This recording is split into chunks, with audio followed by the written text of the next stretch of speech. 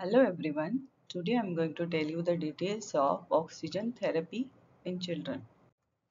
So today I will cover the competency PE 27.17 and 27.9 in which how to administer the oxygen with the correct technique and appropriate flow rate and what are the various modes of administration in various emergency situations. So today you will learn about introduction about oxygen therapy, what are the indication we have to start the oxygen, what are the various oxygen delivery devices, what are the contraindications and what are the complication or oxygen toxicity effects. So oxygen is a life-saving drug. So we should always keep in mind that whenever we are starting the oxygen should be started in proper dose by regulating the FiO2 and flow rate with the proper humidification in a safe and effective way.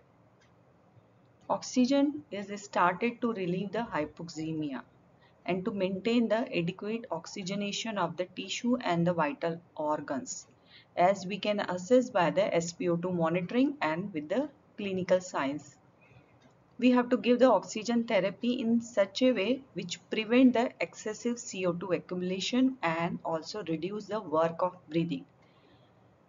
Also, we should keep in mind that oxygen should be given for proper duration. Whenever patient is maintaining the target oxygen saturation, not having the signs of respiratory distress, we should wean the patient slowly by the oxygen therapy. There are various methods of giving the oxygen therapy. I will discuss in next few slides. We have to prescribe the oxygen using the target oxygen saturation range, which vary according to the age of the patient, also vary according to the condition of the patient, and various diseases need the different oxygen saturation, target oxygen saturation. Example, in children and adult, 94 to 98% we should maintain. In neonates, either preterm or term, 91 to 95% target oxygen saturation we should maintain. Above 95%, they will develop the oxygen toxicity, and below 90 or 91, they will develop the hypoxemia. Again, it vary according to the disease. Example, in congenital heart disease, variable target saturation range. Example, in cyanotic CSD, more than 70%. In complicated cyanotic CSD, more than 70% is the target oxygen saturation range, because we know unoperated cyanotic CSD, they will not have the saturation range above 85 or 90% even with the full support of the oxygen. Oxygen therapy is indicated in various conditions in which patient is developing the hypoxemia, decreased level of oxygen in the blood due to various acute conditions. Example, in shock, sepsis, major trauma, when we are resuscitating the baby, during anaphylaxis, carbon monoxide, cyanide poisoning or transfusion related acute lung injury, in acute bronchiolitis, severe pneumonia, children require the oxygen therapy. In various chronic conditions, example chronic obstructive pulmonary disease, cystic fibrosis, pulmonary fibrosis, in which patient require the long-term oxygen therapy. Now, various oxygen delivery devices categorized into three types: low flow system or low flow oxygen delivery devices, in which nasal prong cannula, nasal catheters, and simple face mask. Various high flow oxygen delivery devices, in which oxygen hood or tent, non-rebreather face mask, high flow nasal cannula. Positive pressure oxygen delivery devices, in which with the flow rate and FiO2 we have to set the pressure also. Example, continuous positive airway pressure CPAP, in which we have to set the PEEP, positive and expiratory pressure. Bi-level positive airway pressure BiPAP, and bag and mask devices. Bag and mask ventilation which we are giving during the resuscitation, in which we can set the PIP, and ventilators in which we can set the all the pressures. So these are the three category of oxygen delivery devices. Now the basic difference in low flow and high flow oxygen delivery devices. Low flow oxygen devices in which the FiO2 varies with the patient's inspiratory flow rate. So these devices do not provide the patient's entire ventilatory requirement. That's why used in the mild respiratory distress conditions. While the high flow system in which the fixed FiO2, it flows that meet or exceed the patient's own inspiratory flow requirement. So it delivered the patient's entire ventilatory demand. So use in the moderate or severe respiratory distress conditions. So in the low flow oxygen delivery devices, one is nasal cannula or nasal prongs. Here in this image you can see the nasal cannula and prongs. So these are the two soft prongs which is attached to the tubings, and this is the oxygen tubing which will be connected to the oxygen source. And we should keep in mind that size of the nasal prong should be 50% of the nostril or less than this. So there should be a sufficient space for the exhalation, and this prong should be connected to the oxygen tubing. So here in this mannequin also you can see how to fix the prongs in the nostril, and this tubing should be fixed to the face, and this should be connected to the oxygen source. So here in this video also, newborn on the nasal prong and flow rate which we said 1 to 2 liter per minute. This is the humidifier. So flow rate for the nasal prong between 1 to 4 liter per minute. So for neonate 1 to 2 liter per minute we should set. For less than 2 years old children 2 to 4 liter per minute, and for more than 2 years old 4 liter per minute we can set. And we should also keep in mind that with this flow rate how much FiO2 will be delivered to the baby.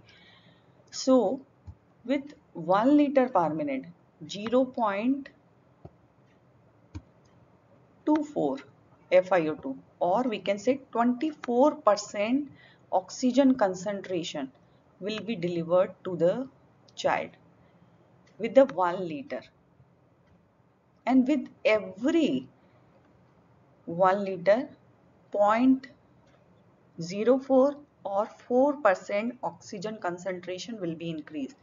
So at 1 liter 0.24, and at 2 liter 0.28, and at 3 liter 0.32, and at 4 liter 0.36 FiO2. So it will increase 4% with every 1 liter per minute. So this is a FiO2 which will be delivered to the baby. It is ideal for the long-term oxygen therapy in chronic conditions. Now the advantage of the nasal prong, it is comfortable conservation of oxygen because we are giving the low flow between 1 to 4 liter per minute. Humidification is not required with the nasal prong. Disadvantage, nasal irritation, nasal obstruction can occur. Now the second device is oxygen hood. Here in this image you can see this is clear transparent cylinder shape oxygen hood. This can be in box shape also, and this part will cover the infant's head and the neck area, so containing the enough space so baby can move the head and neck freely. And this is the inlet port where the oxygen tubing will be inserted. So another end of the oxygen tubing will be connected to the oxygen source, and when baby will exhale, gas will leave from this neck area. Here in this mannequin also you can see how to apply the hood. Flow rate in the oxygen hood should be set between 7 to 15 liter per minute. Here in this video also you can see this is the flow meter where the rate set around 8 liter per minute. So in neonates 2 to 3 liter per kg per minute or 7 to 10 liter per minute will be the flow rate. In infant between 10 to 15 liter per minute. So it will deliver the fixed oxygen concentration between 21 to up to 100%, more than 90%. So FiO2 more than 0.9% can be delivered with the oxygen hood. FiO2 will depend on the size of the hood, oxygen flow rate, and presence or absence of the lid or porthole in the hood. So to deliver the higher FiO2, we have to set the higher flow rate. Smaller size of the hood should be used and two portholes and the lid should be in the closed position. So higher FiO2 up to 90 to 100% can be delivered by the oxygen hood. Now the advantage of the oxygen hood, useful for the small babies in infant, can deliver the FiO2 precisely. There is a no risk of nasal obstruction, no risk of the gastric distension, no humidification generally required with the even with the oxygen hood, but we use the humidification in our NICU, PICU in all the oxygen delivery devices. Disadvantage: restricted mobility, difficulty in giving the feeds and difficulty in suctioning the oral and nasal cavity. At low oxygen flow rate, less than 6 liter per minute, CO2 retention can occur. So hypercarbia is the risk at the low flow rate. Another device is simple face mask. Here in this image you can see this is transparent mask with the side holes for the exhalation, and it should be fit over the face, cover the mouth and the nose, and size of the mask should be proper. It will varies according to the age and weight of the patient. Now in the simple face mask we have to set the flow rate between 5 to 10 liter per minute. Generally, simple face mask not used in the neonates, but if we are using for the nebulization or for any other purpose, 5 liter per minute rate should be set. And for infant and children, 6 to 10 liters per minute. Different oxygen flow rate result in the highly variable and unpredictable FiO2 delivered to the patient with the simple face mask. That's why it is low flow oxygen delivery device. Oxygen concentration varies between 35 to 55%. So with the 5 liter per minute of the oxygen flow, FiO2 will be delivered between 0.35 to zero point 0.4. So 40% oxygen concentration will be delivered to the baby. And with 10 liter, maximum 55% can be delivered with the simple face mask. Now what are the advantages? It is useful for the acute situations and for short term. Easy to use, easy to apply the simple face mask. Disadvantage: it is not preferred in the newborn. Difficulty in giving the feeding and suctioning. It low oxygen flow rate, less than 4 liter per minute. CO2 retention can occur. So again, this is the complication or disadvantage of the simple face mask. Another is the partial rebreathing mask. Here in this image you can see this is the mask connected with the reservoir bag, and the capacity of this bag is of 1 liter. When the baby will exhale, this is the oxygen tubing connected with the reservoir bag and another end of the tubing connected to the oxygen source.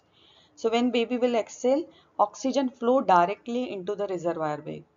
It is also designed in such a way that exhale gas from the initial one-third of the expiration from the anatomical dead space, which is rich in the oxygen, will fill the reservoir bag, and during inspiration only one-third of the reservoir bag oxygen gets empty during the inspiration time.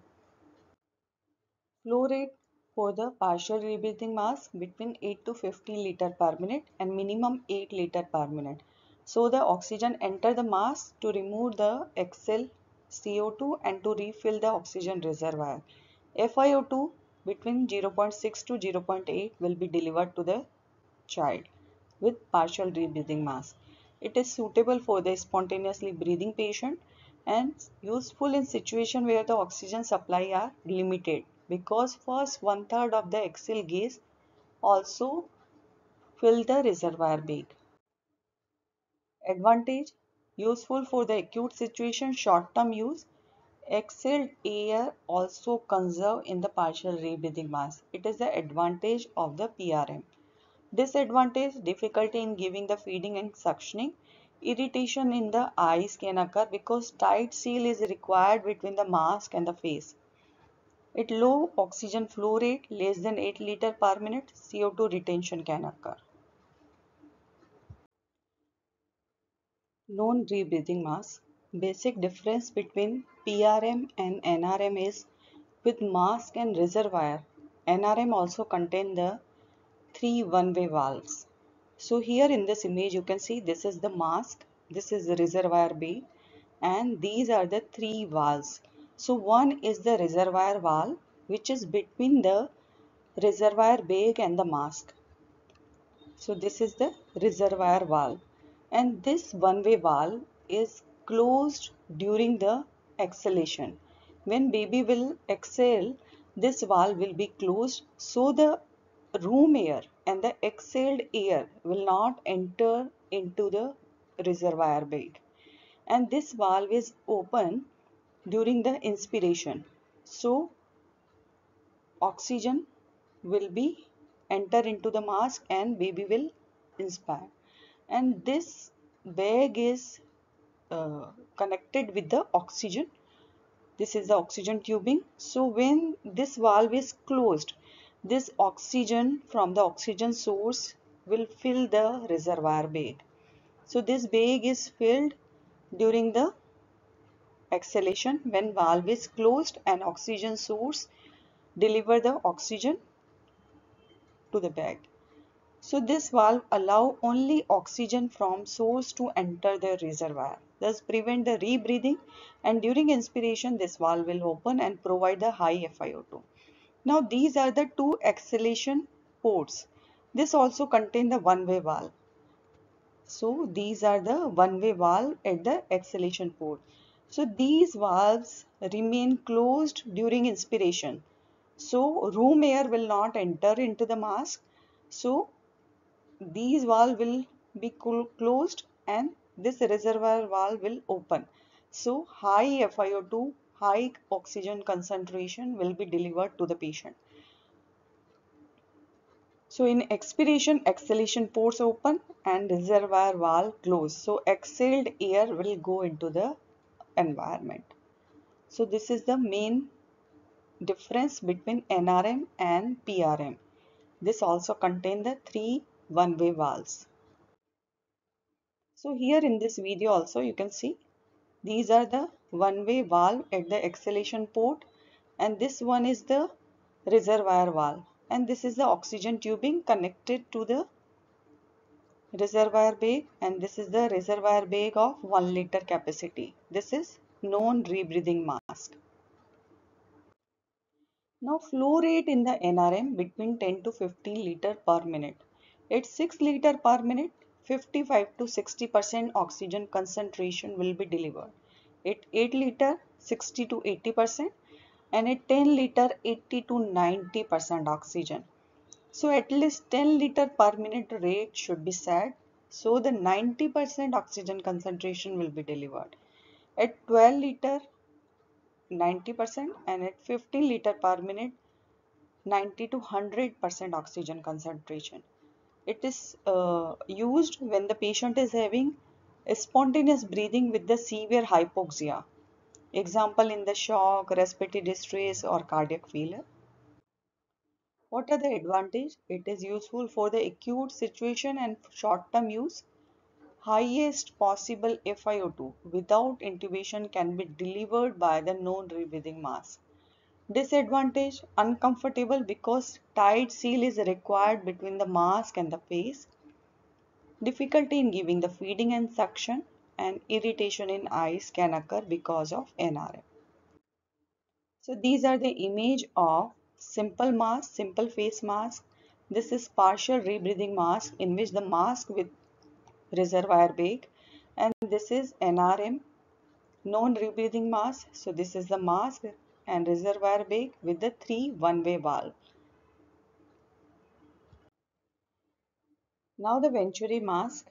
Here in this image you can see the various color code for the various sizes of Venturi mask. It is a high flow device and oxygen is delivered through the narrow orifice at the high flow. It is based on the Bernoulli principle. It also provides the preset oxygen to the patient by the jet mixing. Mixing of the air and the oxygen occur. And there are various openings near the nozzle, so it allows the room air to be sucked in. It dilutes the oxygen.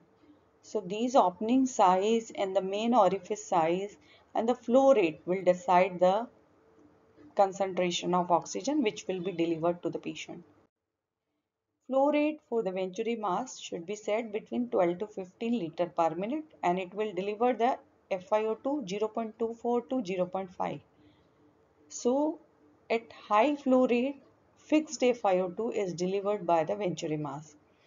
Increased rate of breathing does not affect the concentration of oxygen which will be delivered. Advantage useful for the patient in which high FiO2 suppress the respiratory drive, and disadvantage it is uncomfortable, noisy, difficult in again giving the feeding and suctioning, irritation of eyes can occur. Now the high flow nasal cannula or heated humidified high flow nasal cannula. This is a high flow device. Here in this image you can see these are the small thin tapered cannulae and these are the tubings and these are the various color code for the various sizes. And the size of the nasal cannula outer diameter should be less than 50% of the nare's internal diameter. So the sufficient space for the exhaled air should be there. And to deliver the oxygen by HFNC, we require the blender and humidification system. Example, we can use the Fisher-Paykel machine for this. And this is the image showing the various color code for the various sizes of the nasal prong of HFNC. So example, green color suggests that prong's outer diameter is 3 mm. Flow rate in the HFNC should be more than 2 liter per minute. We generally start at 6 liter per minute and maximum flow rate which we can set according to the weight for less than 10 kg, 2 liter per kg per minute, and for more than 10 kg, 2 liter per kg per minute for first 10 kg plus 0.5 liter per kg per minute uh, for each kg thereafter. Maximum flow we can set 30 liter per minute. FiO2 we have to set 0.4 and we can titrate to keep the saturation between 91 to 95% in newborn. So this is the air oxygen blender. So we can set the FiO2 and this is the flow meter and this is the oxygen tubings which are connected to the humidifier and we can set the temperature over here and these are the tubings connected with the HFNC. What are the advantage? It is safe, well tolerated. Early use of HFNC in moderate and severe respiratory distress may prevent the intubation also. Disadvantage, abdominal distension occur with this and mucosal injury with the nasal bleeding and ulceration can occur with this. Now the continuous positive airway pressure CPAP. CPAP can be delivered by the bubble CPAP machine. Here in this image you can see the Fisher-Paykel bubble CPAP machine. It can also be delivered by the ventilator or we can manually also we can prepare the indigenous CPAP. I have already uploaded the two videos how to prepare the manual or indigenous CPAP and I have already published a research paper on the effectiveness of the manual or indigenous CPAP. In CPAP, PEEP is created, positive end expiratory pressure. It is the continuous positive pressure is created. It will deliver to the airway, it will distend the alveoli and overcome the collapse, improve the ventilation. So in the preterm baby with the RDS, because of the surfactant deficiency, collapse of the alveoli occur. So by continuous positive and expiratory pressure, this collapse is prevented. PEEP is created by immersing the end of respiratory circuit and making the patient exhale against the column of water. So generating the bubble in the bubble CPAP machine, which is seen in this image. Length of the immersed pipe determine the level of pressure. So in this there is a 1 to 10 centimeter length of the pipe. So generally we set between 4 to 8. So flow rate in this between 6 to 10 liter per minute we can set, and we prefer the 5 to 6 liter per minute in preterms newborn. FiO2 we should set between 0.21 to zero point 0.8, not more than this, and PEEP between 4 to 8 centimeter of water. We prefer 4 to 6 centimeter of water in preterms newborn. So this is the Fisher-Paykel bubble CPAP machine. So here in this video you can see this is a blender of air oxygen where we can set the FiO2. This is the flow rate which we can set between 6 to 10 liter. This is the humidifier, and this is the immersed pipe between 1 to 10 centimeter we can immerse in this, and this is the bubbles created. So how much length we will immerse inside will create the PEEP, and these are the tubings which are connected to the baby. So here you can see this is a cap and this is the mask of the bubble CPAP. What are the advantages? Prophylactic use of the CPAP therapy in preterm newborn with the moderate to severe RDS prevent the endotracheal intubation. Disadvantage: abdominal distension occur, mucosal injury, nasal bleeding and ulceration can occur. Pneumothorax at higher PEEP, more than 8 centimeter of water. That's why we should not immerse the tubing more than 8 centimeter inside the water. So PEEP should not be more than 8 for the preterm babies. Otherwise chances of pneumothorax can be there. Now the mechanical ventilation. Whenever patient is having the respiratory failure, severe respiratory distress, and not maintaining the target saturation with other oxygen delivery devices, then we have to use the mechanical ventilation. It works by applying the positive pressure breeze. It can be delivered in the different modes: volume limited assist control ventilation, pressure limited assist control ventilation, synchronized intermittent mandatory ventilation with the pressure support ventilation. In pediatric patient, we prefer the patient triggered ventilatory mode as SIMV, AC or PSV, because less barotrauma and shorter duration of ventilation with these modes. So in the video you can see there are ventilator in which the pediatric, neonatal and adult all setting we can do. So first, according to the weight, we have to set the neonatal mode or pediatric mode. Then we have to choose the mode of ventilation. Then we have to set the FiO2, then positive inspiratory pressure, then RR we have to set, then TI and TE according to TI and RR will be set. So we have to set all the initial ventilatory setting. So it will show in the graphs also, and all the settings will be also display over the screen inside, and we can change the mode. So here you can see this is CPAP and PSV mode. So again we have to, once we change the mode, again we have to set the all the ventilatory settings, and it will display over the screen.